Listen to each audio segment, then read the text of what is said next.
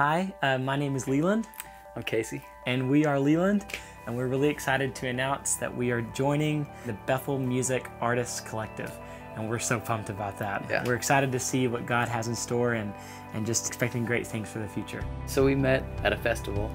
I'd wanted to do music all of my life, and the very last show, I met Leeland and the guys. And we just started writing music together and sort of growing in the Lord, and over the past 6 years we've just developed a really awesome friendship. And one thing that's really inspired our relationship is both of our love for Jesus, and see his love for Jesus and just have these awesome conversations about the Lord on airplanes and in cars and hotel rooms and wherever else. It's really helped grow and make it a unique experience for us when we're leading worship. I love Melodies so much, and I also love people.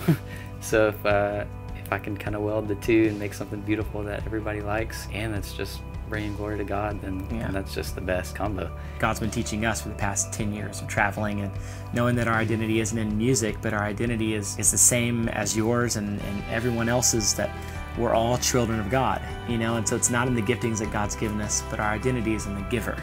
Music can have an impact on our identity. It affirms everything that God's spoken to us, and it just keeps pushing us further along down the journey. The connection with Bethel is really cool, and how that kind of all happened. About 6 months ago, I reached out to Brian with this song idea that I had that I was really pumped about.